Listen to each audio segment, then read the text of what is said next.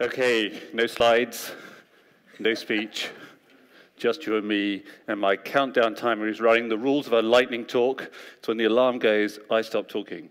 So mid-sentence, if not, that's it. So, here we go.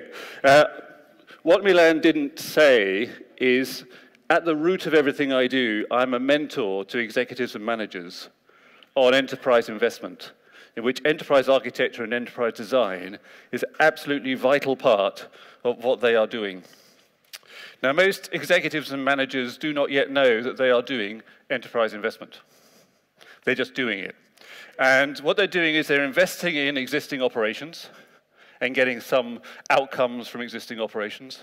They're investing in change alongside existing operations and getting some outcomes from change. And the benchmark for investing in change is that about 30% on average of the projects they will invest in deliver the outcomes that they were expecting. Now, that's a benchmark. That means to say that academics and others have done research for many years discovering how successful people are investing in change in their enterprise and keep coming back to the same number. So they tend to reverse it. They tend to say the performance is 70% of projects fail. Well, you know, investment is investment, and some investments work and some don't. That's a fact of life. So what I work with people to do is to make sure they're achieving their goals for investing in operations and investing in change, where perhaps as many as 30% of their change projects actually deliver the outcomes they're expecting. So there is a design task there, because the enterprise is always designed to achieve certain things.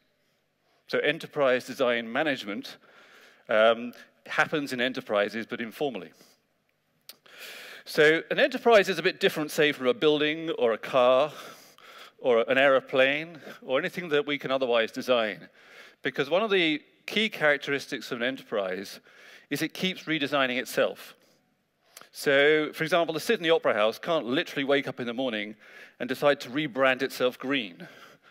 We can. Okay? Those sorts of things, enterprises can wake up in the morning, decide to rebrand themselves green, and get on with it.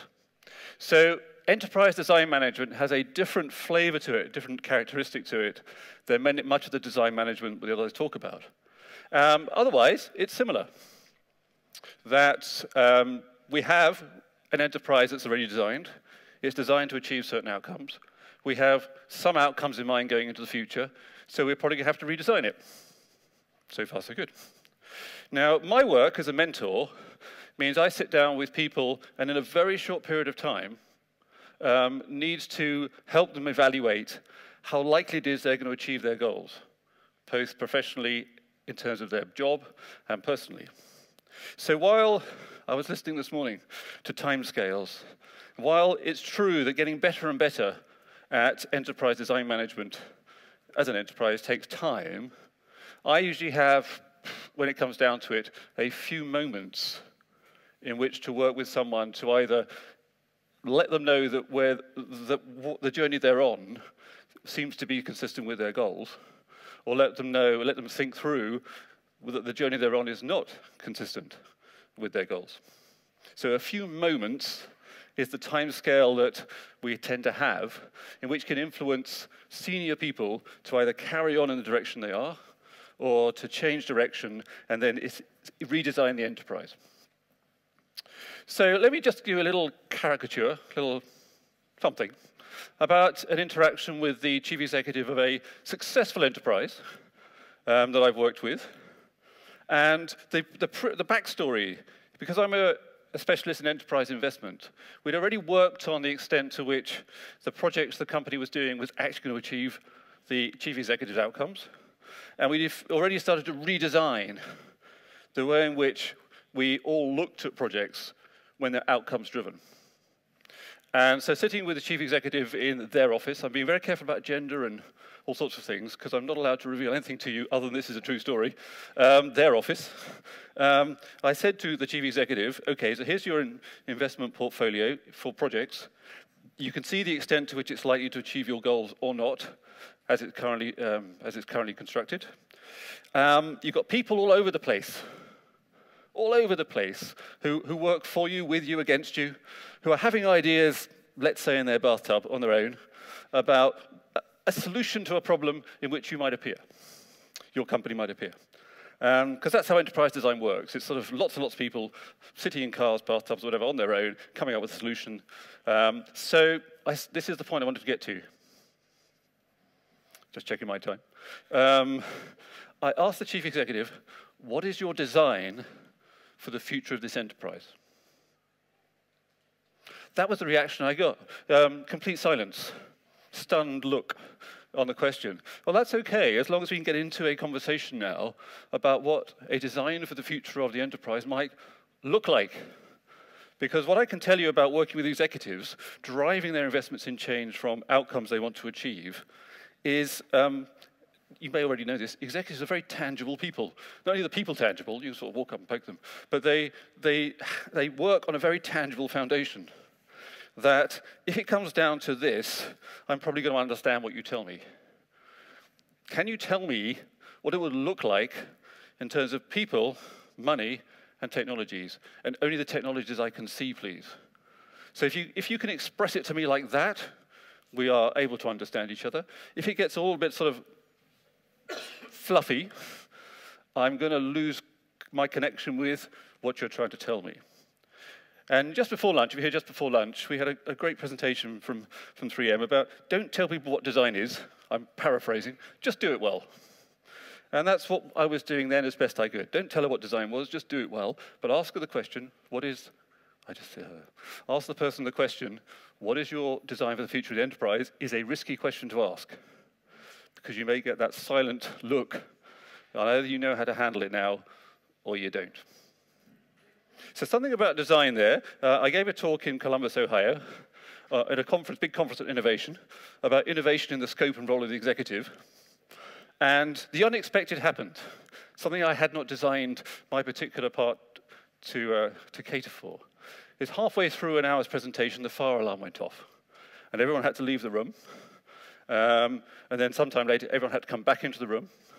And two things happened. Firstly, they noticed I picked up exactly where I left off.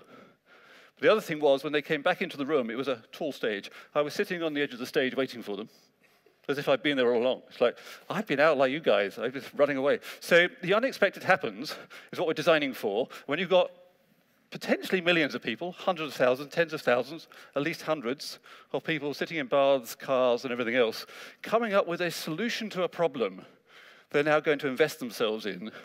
Our enterprise design management challenge is to somehow coordinate all of that so that the sum total of all the things we actually invested in creates not only the outcomes in terms of customer satisfaction, in terms of revenue, in terms of cost, in terms of brand reputation and compliance, all those things we invest in to achieve as outcomes, but one more outcome, that we turned into the enterprise we actually meant to be. Okay. Now that is what was behind my question of the chief executive. To a greater or lesser extent, the enterprise investment portfolio was to achieve the goals that they set down for investing in change. They could see that, it's very visual, it was expressed in terms of money and other things, and that they could see. But if we did all that in the way that has been so far designed, with individual point solutions being well thought of, people invested in them, well designed individually, would we turn into the enterprise that you want us to? I don't know what enterprise we want to turn into, was the kind of the blank look. Now, I don't mean to criticize anybody. That's kind of normal behaviors in many people's cases. The person just hadn't really thought through what the sum total of the individual projects would add up to, not only in terms of outcomes, but in terms of structure.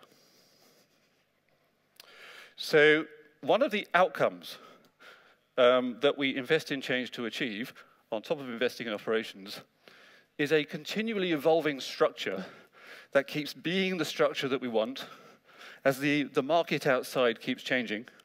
And that is a challenge facing boardrooms that many of them understand, are meeting pretty well, day in, day out, but what they're kind of missing is something extra in which we could achieve this more confidently and probably better and less risky. The very best enterprise investment strategy is one that achieves your goals, as we say in the language, as risk efficiently as you can. So actually we design enterprise investment portfolios to strip out risk while still achieving our goals.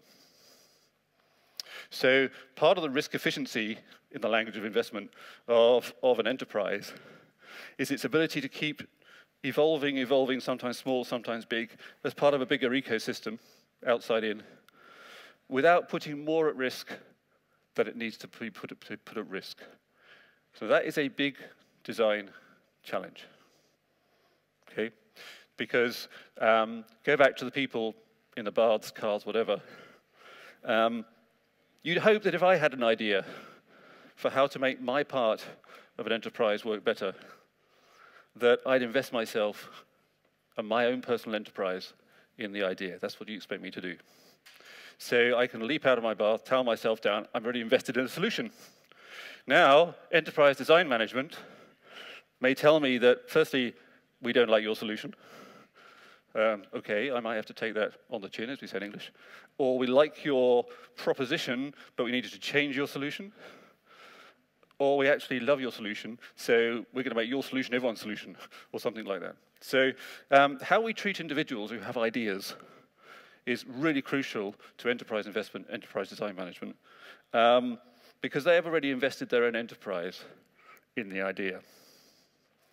In fact, enterprise architecture was an idea 30 years ago that many people are still invested in. Enterprise design is an idea we're invested in, and so on. These are also ideas.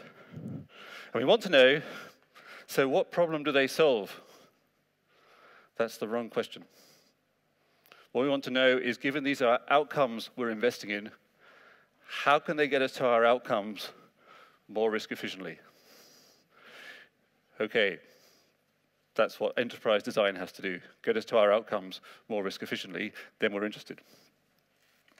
Go back to another thing that those of us here this morning heard again, is while enterprise design is essentially, enterprise design management is essentially company-wide, enterprise-wide, it often ends up in a department, possibly called enterprise design, which is okay, but the danger is it becomes another silo, as we say.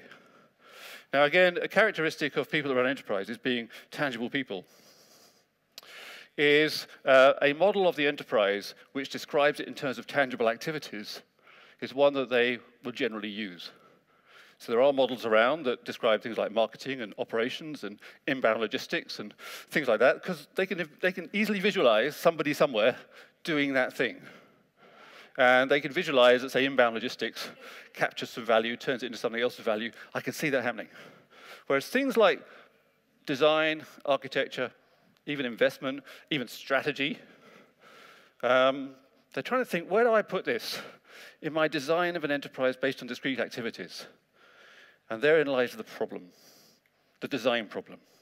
Is if the executives are using a design template that's based on discrete activities, because these are tangible things, then we have to somehow, collectively with them, introduce them to a complementary template, if that's the right word, of things we need to do that are pervasive to being an enterprise rather than discrete activity. Strategy is one of them, investment's one of them, sourcing these days is one of them, and particularly enterprise architecture and enterprise design are two related ones. And that's why it can be difficult to drive outcomes by investing in enterprise design, because people may try and turn it into a tangible, discrete activity when enterprise design management is without doubt an enterprise-wide capability. So we all have the challenge of probably being called something, with investment, design, architecture, strategy, while avoiding the trap of ending up apparently doing it on our own in a room somewhere in the world, rather than doing what we heard already in this conference, getting out there, making it pervasive, making it produce outcomes as risk efficiently as we can. I think that's all I've got time to say. 10 seconds is left. Any new sentence apart from this one will probably have the alarm going off in the middle of it. Thank you very much, Milan. Thank you very much, everybody. The alarm goes off in 2, 1, done. Thank you.